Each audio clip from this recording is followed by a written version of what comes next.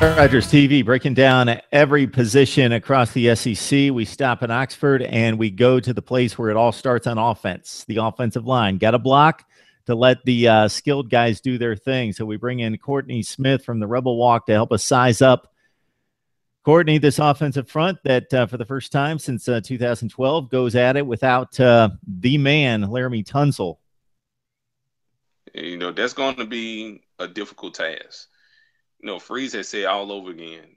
He said in the spring, he said it on draft night, it's going to be hard to replace Laremy Tunsil because Laremy Tunsil brought so much. Anytime defenses brought two guys at him, that lets you know how dangerous he was.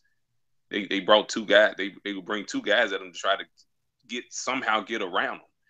And so at times he was still able to handle two guys. That's how big and strong he was. And he was the primary reason once he got back after the Texas A&M game, he was the reason, he was the key piece to the offensive line staying together. Because there were times when he wasn't playing, when he missed those 7 games, Kelly was getting hit a little bit too much. And that left tackle position was I know there were guys filling in, and you know Freeze was swapping in guys in and out on the offensive line, but it was hard to replace Tunsil at that left tackle position. Defenses were definitely coming at Kelly because without Tunsil, you know it was things were becoming difficult at times for this Ole Miss offense. But once he got back, everyone got healthy. Things really looked well for the Ole Miss offense, and you know, thanks to Tunsil and the rest of those guys, Kelly, they were the reason Kelly was able to lead the SEC in passing and break so many records at Ole Miss. So replacing Tunsil is going to be very, very difficult. But Freeze, just like he did with the running backs and other positions, he recruited well enough to hopefully fill that void. Yeah, as you talk about Tunsil, Courtney, you know this. Despite where he was drafted, we know the controversy surrounding Laremy Tunsil. And even if that wouldn't have happened, he probably wasn't going number 1 because of the quarterback position. But most draft experts said he was pound for pound the best player in the draft, regardless of where he was going to get drafted, probably top 5 before the controversy hit, but that he was just the best player in the draft. And we only see about 3 or 4 of these guys a decade that are that dominant at tackle. So fortunately, yeah, the recruiting rankings say that there are tons of guys coming into the program in the last 2 recruiting classes that should be stout, including this Gregory Little, who's also the number 1 rated left tackle. I don't think he's projected to be quite that all-pro type dominance at the next level, but out of Allen, Texas, Gregory Little, and I know you feel pretty confident and comfortable with the rest of the guys that are coming back. Oh yeah, I mean you have to be when you got Javon, Patterson, Sean Rollins, Jordan Sims, Robert Conyers coming back. That's a plus that because all these guys played last year. All of these guys were thrown in the fire last year to play on the offensive line because you had a lot of injuries last year. You know, Tunsil wasn't hurt, but he was dealing with an NCAA investigation that prohibited him from playing. So Freeze didn't have a set starters. He didn't have any sets, you know, for the Ole Miss offensive line. He had to go with multiple guys. He had to make some changes wherever he saw fit, and it was unfortunate. But the good thing out of it was, despite all of those changes on the offensive line from last year, he brings back everyone that played last year. You know, guys that were thrown in as second string offensive linemen that had to play due to injuries.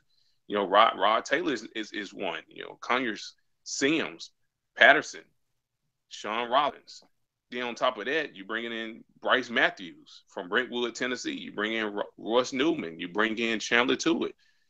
You know, he's definitely put emphasis on the offensive line. I think this offensive line would do well if everyone stays healthy. But of course, you know, that's not guaranteed in football. You know, injuries happen. And, you know, never know. Newman, Tuitt, Little, or Matthews might be called upon early to step in and play in a competitive SEC on any given Saturday, whether it's at home or on the road. So yeah, there's 5 players here listed in the top 20, basically top 25 at their positions, led by Gregory Little just in this last recruiting class. And you mentioned most of those guys: Chandler, Tuitt, Little, Royce, Newman. So you're thinking that these guys are going to be thrown into the fray as just babies here, true Yeah, freshmen. yeah, I think so, and I think Freeze is going to do that to see what they got. He wants to see, okay, you're a 4-star recruit, you're a 5-star recruit. Prove me that you can live up to that. You know, he kind of made some comments like that during the spring with this talented 2016 class that was rated number 4 in the country by ESPN. He said guys that are going to play in some of these positions, he's going to throw them out there early. He wants to see what they're made of. You know, what are their strengths? Where are their weaknesses? And so don't be surprised Gregory Little is thrown out there early. He's one guy I think would be thrown out there early. Matthews, Newman, and Tuitt, you would see them later on, but Little is definitely going to be thrown out there because it's been said he's going to take over for Tunsil at the left tackle position. So Freeze would definitely be eager to see what is this kid made of. Is he one's been talking about, or is he someone that's going to have to is like a year or two? He's like a work in progress. So with a quarterback who can spin it just about as well as anybody in the country, maybe the best pass-catching tight end in the country, all the wide receiver talent you have, even though you lost Laquan Treadwell, probably the best in the country. The success of this offense probably comes down to these kids playing on the offensive line and being able to make everything else go. I mean, you're gonna have to block Kelly. You're gonna have to block for Kelly. You can't let him get hit or sacked like he did last year. With all those injuries on the offensive line last year. Definitely had an impact on Kelly getting rushed, getting hit. I mean, he was seeing all kinds of blitzes last year. They were coming at him, because of their offensive line was just so banged up that Freeze, there was something that was out of Freeze control. I mean, those guys just had unfortunate injuries, and so, like I said, if everyone's healthy, this Ole Miss offense can do what it did last year, put up numbers, lead the SEC in total offense. Kelly can have another spectacular year. The running game can hopefully somehow get over the hump of being a steady power attack that will help Kelly. And he has the receivers to throw it to.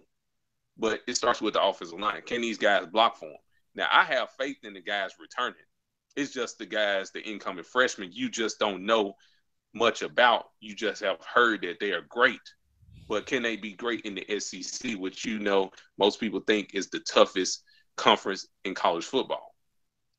I tell you, Courtney, it's going to be intriguing because, like I say, you lose the best player at left tackle and wide receiver in the country, but you've got a great quarterback and you've got receiving threats all over the field. It's going to come down to this power running game and protecting Kelly.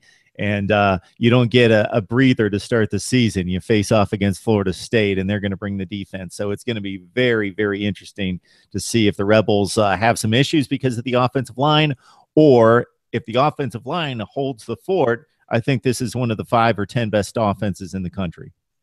Oh, yeah. No, there's no doubt. Offensive line stay healthy. Whoever gets in there has to block for them, whether you're playing left tackle, right tackle, or center.